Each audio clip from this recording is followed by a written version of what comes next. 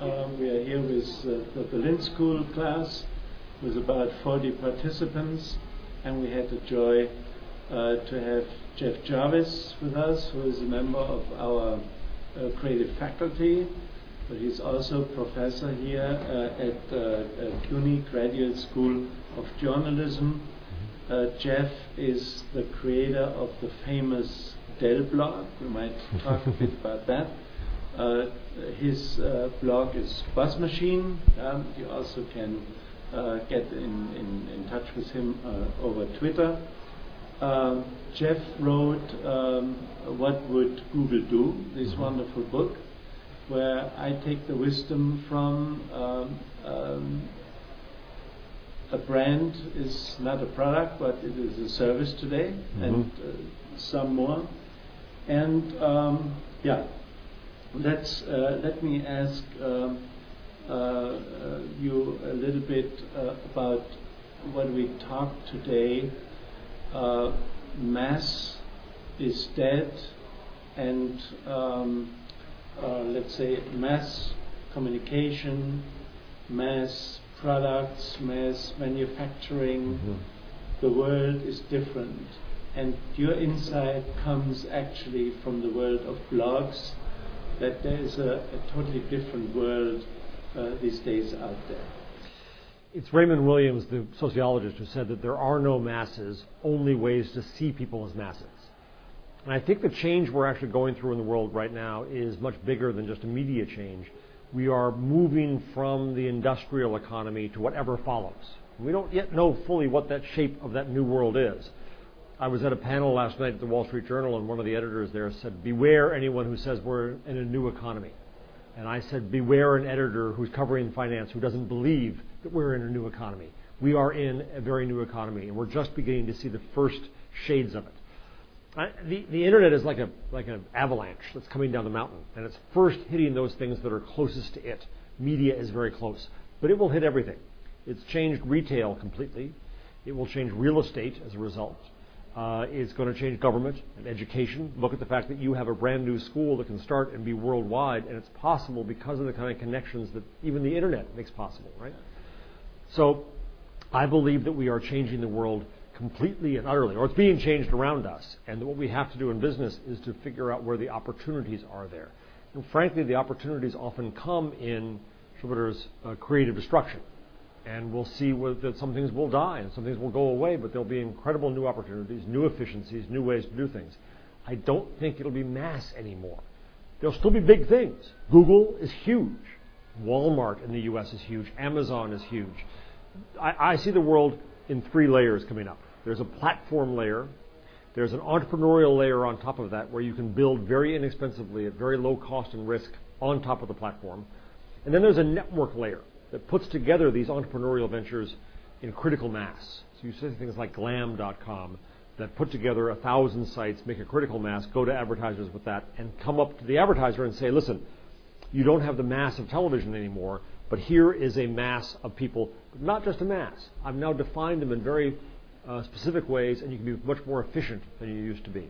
So why is it for existing companies, media companies, so difficult to understand that and to adjust and come up with new products?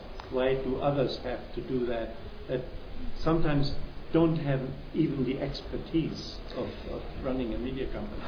I've come to realize lately, I think, that the future of media is entrepreneurial rather than institutional. I worked for the institutions. I loved the institutions. I worked for newspapers and magazines.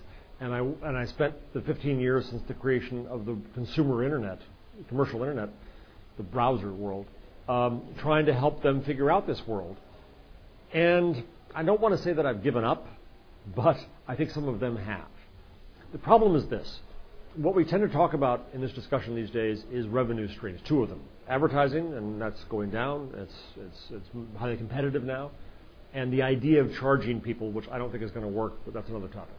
What we don't talk about as much is the cost structure of media now. And the cost structure is extremely high. It could be because we ran gigantic monopolies. It was wonderful when it lasted. It's over now. And so the problem becomes the old companies have incredible pain to shrink down to what the new world looks like. And it's a lot easier to build from the ground up to that new world. And so I understand that now. If you had this gigantic, powerful newspaper or magazine or network, for you to shrink down involves incredible pain in the number of jobs it lost, incredible pain in terms of the cultural shift. Meanwhile, there's some kid in college or in a garage somewhere who can look at this new world, who can build on the platform of Google or Amazon or eBay or Etsy or things like that, and can create a whole new company out of nowhere, a lot faster, easier, cheaper than the big old company, and who also understands this new world. I've seen with our students at Graduate School of Journalism, when I came through in the business, when you were 21 years old, age was something you got over. Today, or youth was something you get over, I should say. Today, youth is an asset. Yeah. Because if you're young, you understand how this new world operates. Yeah. And the big old companies don't. Yeah. Well, Steve Ballmer gave a big appearance in Cannes last year, and he said, for me there are three things coming together. If you want to build a brand, if you have a product, you want to build a brand, you need buzz. So how? Well, the buzz is controlled. I hear all kinds of brands say, well, we're going to be viral. Well, that's not up to them. It's up to the public to decide what is viral. Yeah. Buzz is possible, but it's not in your control. When I wrote about Dell on my blog and the problems I had, I was not by any means an expert or an influencer, but the message that I wrote at the time was Dell sucks resonated. Other people grabbed that message and they sent it around by blogs, and Twitter didn't even exist yet. Now a message like this travels like that on Twitter.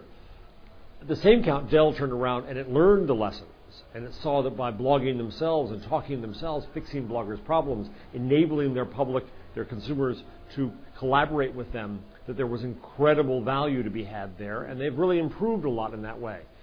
But the buzz is no longer in your control. The idea that you can go and buy a lot of advertising time and create buzz, bullshit. But it seems that there is a lot of buzz around Apple.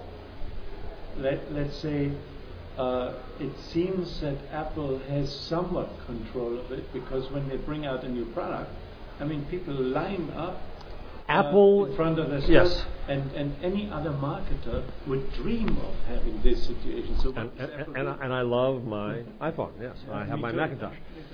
Apple, as I say, and what will Google do? Apple is the great exception to all the rules. Apple does advertise because it makes that product and its users cooler. Apple controls things and doesn't believe in openness. Apple really has... I don't want to say it's an old way to do it, but they can get away with all this because they're so damned good. I asked Rashad Tabakawala, who's another member of the faculty of the school, about this when I wrote What Will Google Do?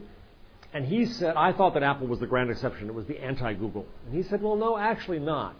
Because Apple, like Google, makes you feel powerful. Right? When you hold this Zen-like iPhone, you have some sense of power in the world. When you look at the Google front page and you see that behind that little box is the entire world of digital knowledge, it makes you powerful. It makes you godlike. It makes you sexy as a result. And so actually Rashad argues that Apple and Google are more alike than I thought. Yeah. Well, when you want to create a future for your enterprise today, you got to focus on being at a certain competitive place. Mm-hmm. What would be your general advice to people today, given all the technology that is out there, the communication, new communication? What is your advice? Imagine your own destruction, because someone else is. And I'm not saying that you will be destroyed or you should be destroyed, but if you don't face that honestly and directly and bluntly, there's a good chance you'll lose, because there's someone out there, there's a Craigslist who can create a way to bring buyers and sellers directly together without the need of newspapers. Yeah. There's all kinds of new opportunities for people to create new direct relationships. The Internet abhors middlemen. The Internet abhors opaqueness. The Internet loves transparency and direct connections. The Internet is not a medium, it's a connection machine. And if you stand in the way of that, you'll be in trouble. So the challenge is to sit back and say, how is some kid going to challenge me? I better build myself into that or I'll lose. Now, when it comes to real business, collaboration is a key today. What is your advice in how to deal with clients and partners? I think collaboration is even bigger than clients and partners. It is your entire public. If you look at what Dell did, they started the Dell Idea Storm, and Michael Dell said that a company the size of Dell cannot be run on the ideas of 3 people, or even its employees. It has to be run on the ideas of the public. Starbucks came along and copied the same platform from Salesforce and started My Starbucks Idea. Best Buy is doing this. The U.S. government is doing this as well. I think you have to open up and be collaborative. We're going to talk here at the talk tonight about beta, or my British friends would say beta. And that's really about saying that when Google releases a product, it says this product is unfinished, it's imperfect. When they say that, they're not just making excuses, they are making a call to collaboration. They're inviting their public to tell them how to make this product better. Microsoft 7 ran a whole campaign about it. Yeah, I'm not sure that they really meant it the same way, yes. Okay. They may believe a little bit. Yes, that's the ethic of the age. Yeah. And the ethic is that you collaborate, yes. Yeah. And so when you do that, when you put out a beta, you are automatically collaborating and you're being transparent. You're saying what we know and what we don't know. Yeah. And I think it's very important. But if you take your product, your quality, in order that it's fit for the market of tomorrow, let's say, what is your advice? Listen, not everything can be a beta. I don't want to fly in a jet that's run by a beta engine or drive a beta car. Nonetheless, I think that the more that you can listen and update to your public, to your customers, and learn from them and do what they want. Now, neither is this democracy, pure democracy, because that would be chaos. You still have the responsibility as an author or designer or creator to create the great product. The key is now that you can listen in new ways. If you go to a restaurant, I imagine in my book the googly restaurant, and the key to that, I think, is that the chef should say, the people who are in my room are smart. They're smart to come here because they know my food is good. They know things. How do I listen to them in new ways? How do I find the way that they can suggest the way I should make the dish? Now, if they all went in the kitchen, chaos. But if the chef learns 2 or 3 new things to try, the chef is smarter for it. Every company can and should do that. In a creative company, communication company, people is key. Mm-hmm. If you're the creative leader, what's your advice? What's important in leading creative people? I think that's very hard. It's even hard for Google. Google's 20% rule, I think, goes some distance toward that to say that we should invent and try to do new things. Google insists that the idea is more important than who has it.